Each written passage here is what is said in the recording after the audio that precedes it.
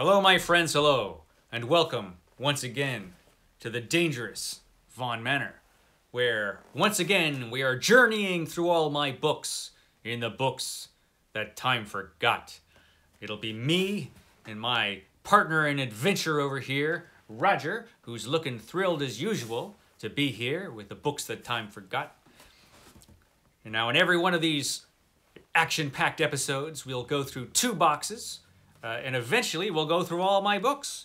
Eventually that'll happen someday. But let's dive into this box and see what treasures lie here ready to be unearthed. First book in this box is A Century of Great Western Stories, an anthology of Western fiction edited by John Jakes. This is a pretty good book. This is an excellent anthology of Western fiction. So there's that. This is an excellent book. This is Joe Abercrombie's Best Served Cold. This is his fourth novel, and that's as far as I've gotten, is up to his fourth novel. I'm going to read all of them eventually. So far, this has been my favorite. This is an excellent book. Great story of revenge. Excellent revenge novel, this one, Best Served Cold. Next, we've got Cookery and Dining in Imperial Rome, Apicius. Cookery and Dining in Imperial Rome, edited and translated by Joseph Daumers Verling, so if you ever want to dine like the Romans, pick up this book. Of course I've got that. Just as I have Battle Cry of Freedom, the Civil War Era by James McPherson. This is an excellent book on the Civil War. Yeah, great Civil War book. One of the best books on the Civil War that you'll read. So there's that. And to go along with that, I've got Other Modernities. Gendered Yearnings in China After Socialism. Lisa Roffel. And to go right along with that, I've got Hellboy. The Bones of Giants, a novel by Christopher Golden, based off of the character created by Mike Mignola, who of course does the illustrations and the cover. I've never actually read this book. I should keep this out and read this book. I love Hellboy. He's one of my favorite characters. Rereading America. Cultural Contexts for Critical Thinking and Writing. Gary Colombo, Robert Cullen, and Bonnie Lizzle. Yeah, so there's that. And to go along with that, Veraconium by M. John Harrison. This is the Fantasy Masterworks version of this book, Veraconium by M. John Harrison. It's an interesting book. Really interesting fantasy, which is why it's in the Fantasy Masterworks. This is a good book. You should check that one out. This next book is not good. This is not a good book, and yet I have it anyway. This is John Norman's Outlaw of Gore, one of John Norman's crappy gore books. This is the second crappy gore book. It started off not great, the gore books, and they progressively got more crappy until they just turned into these weird, bizarre sexual fantasies of John Norman. So if you're into that, but this was before he got really deviant. This is The Outlaw of Gore, which is just a Edgar Rice Burroughs type of thing with the action not written half as well as an Edgar Rice Burroughs novel. It's The Outlaw of Gore by John Norman. I don't even know why I have this book, but here, I've got this book. Let's see, what else do I have in here? I've got Pigeons from Hell by Robert E. Howard. Pigeons from Hell. This is a collection of Robert E. Howard stories from Zebra. This is an old Zebra edition of Robert E. Howard stories. Put that on the teetering pile I've got going on over there. Let's see. I've got a very old and beat up copy in here of J.R.R. Tolkien's The Return of the King. Don't know why I have it. I don't think I have any other copies from this particular edition. I love this edition, though. I love that old tiny cover. Love these old 60s copies of Tolkien. So I've got that. What else do I have hiding in here? I have Carl Sagan's The Dragons of Eden, Speculations on the Evolution of Human Intelligence. Carl Sagan, you can't go wrong with that guy. He was pretty smart, that fella. And this is an interesting book. And next, I've got Anno Dracula by Mr. Kim Newman. This is the first in the Anno Dracula series, which is an entertaining series of vampire novels. Anno Dracula. Well, I can't have a box without having Robert E. Howard hiding in there, and I've got an older copy of Solomon Kane. Robert E. Howard's Solomon Kane, the first complete edition, which has since been superseded in quality by the Del Rey edition. But this was the first complete edition, apparently, from Baen Books, with a cool cover there. Solomon Kane, one of Robert E. Howard's coolest characters. What else do I have in here? I have Foundation, a 50-cent copy of Isaac Asimov's Foundation. That's hiding in this box. Along with an old copy of the Martian Chronicles by Ray Bradbury. This is an old Bantam copy of the Martian Chronicles. Great book, man. Great book. Of course it's great. This one isn't, though. This is Sky Pirates of Callisto, which I paid $1 for. I was overcharged. Sky Pirates of Callisto by Lynn Carter. Lynn Carter's books. They're Lynn Carter books. What do you say? Some of them are a lot of fun. Some of them are just not that great. Sky Pirates of Callisto. It was okay. This one was okay. It was before Callisto got really bad, which it did. Next, we've got Ernest Hemingway's The Nick Adams Stories. All the Nick Adams stories. There's moody Nick Adams hanging out by this tree. Apparently, that's moody Nick Adams. Looking very he looks like a very 1970s moody Nick Adams in the Nick Adams stories here by Ernest Hemingway. Another 50-cent clearance item, which I picked up. This is pretty cool. This is A Word from the Outer Dark. This is poetry by Robert E. Howard. Robert E. Howard's poems. That's pretty cool. That's pretty cool right there. Then I've got a really cool book. This is Dracula. This is the edition of Dracula that I first read Dracula in when I was a little small child.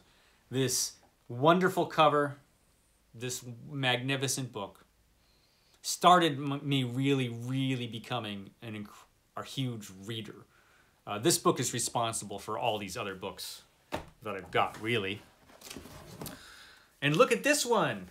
It's The Fall of the House of Usher, another paperback that I don't need of Edgar Allan Poe, because all these paperbacks have the same stories in them, pretty much. This one does have, doesn't this one have his novel in it, though, as well? Henry Pym, or A. Gordon Pym? Yeah, A. Gordon Pym.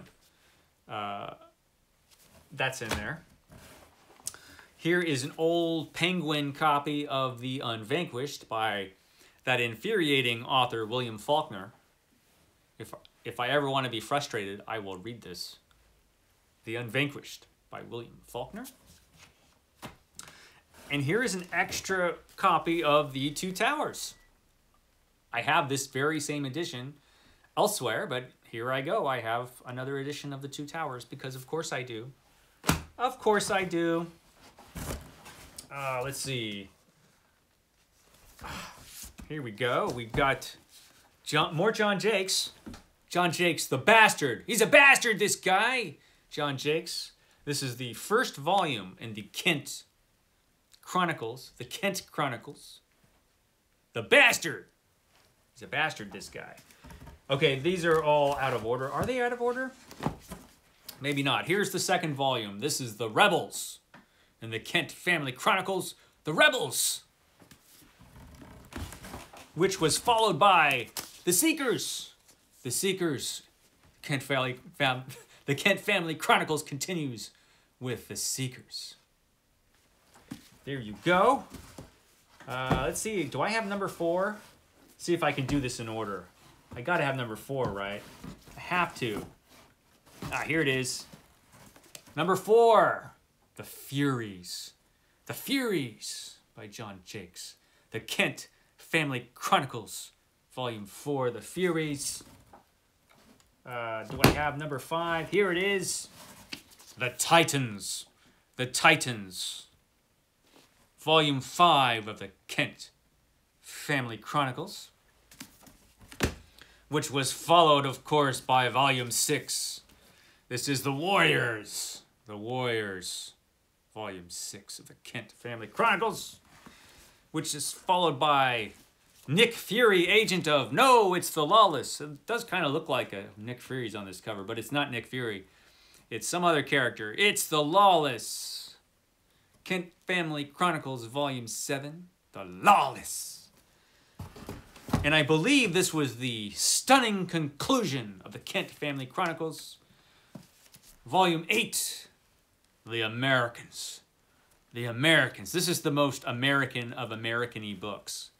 The Kent Family Chronicles.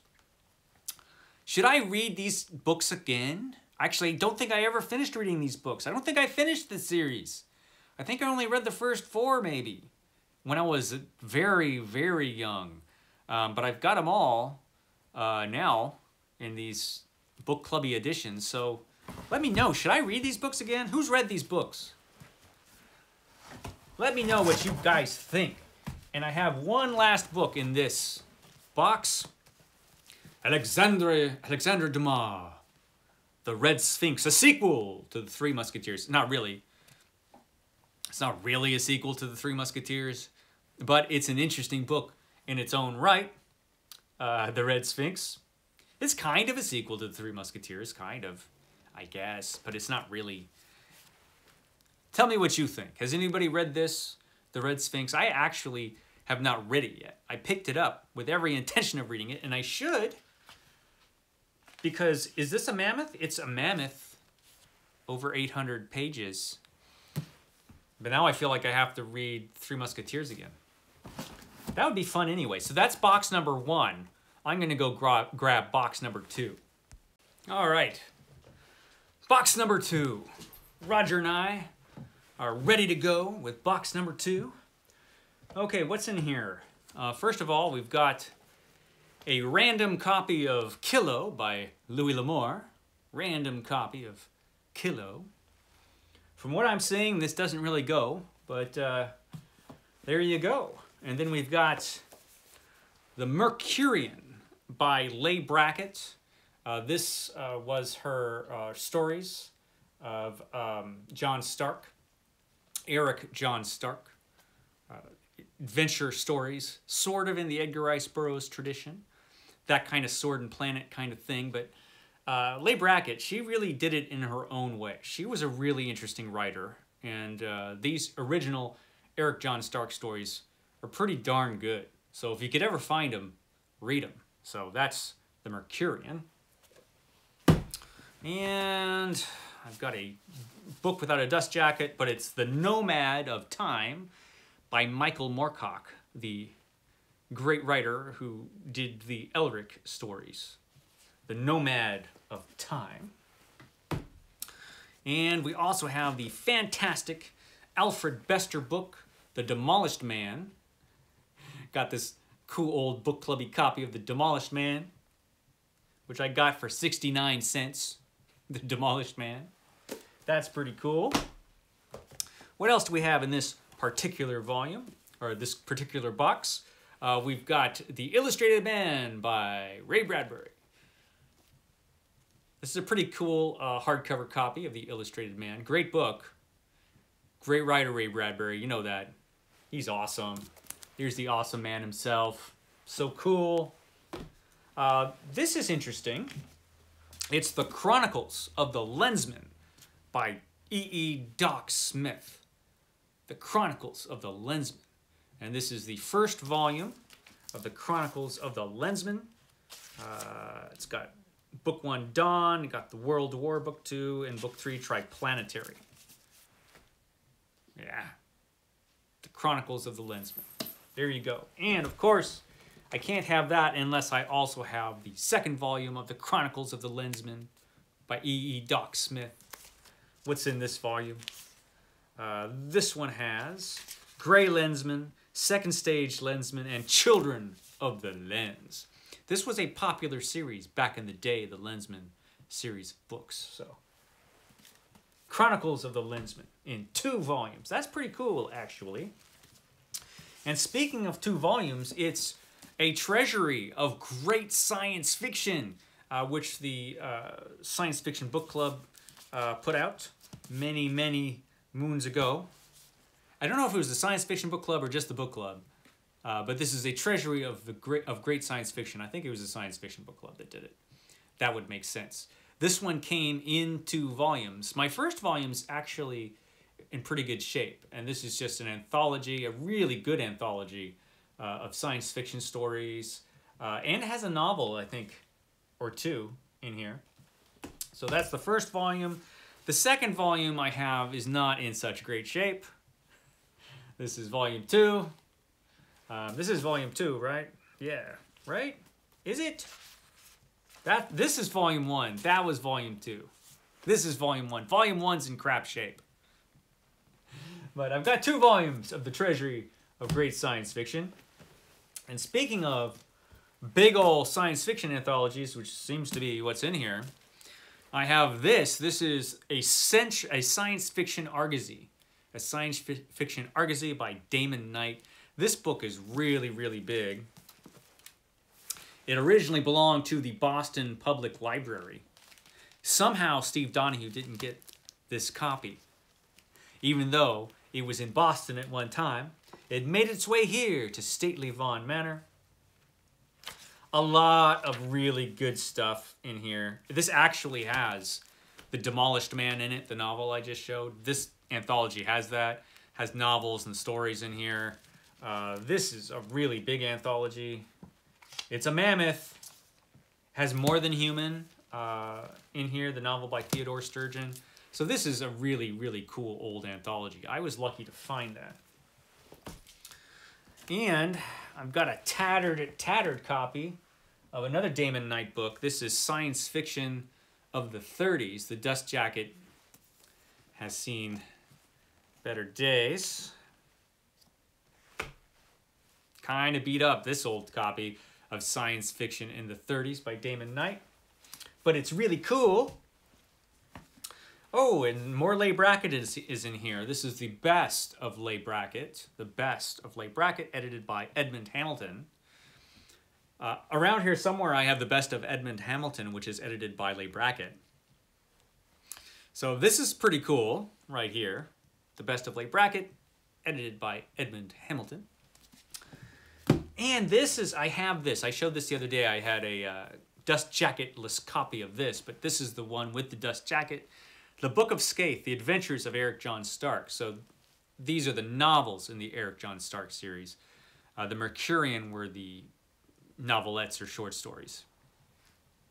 And these are the 3 novels that make up the Book of Scathe, The Adventures of Eric John Stark. Look at that not particularly scary dog that Eric John Stark is facing.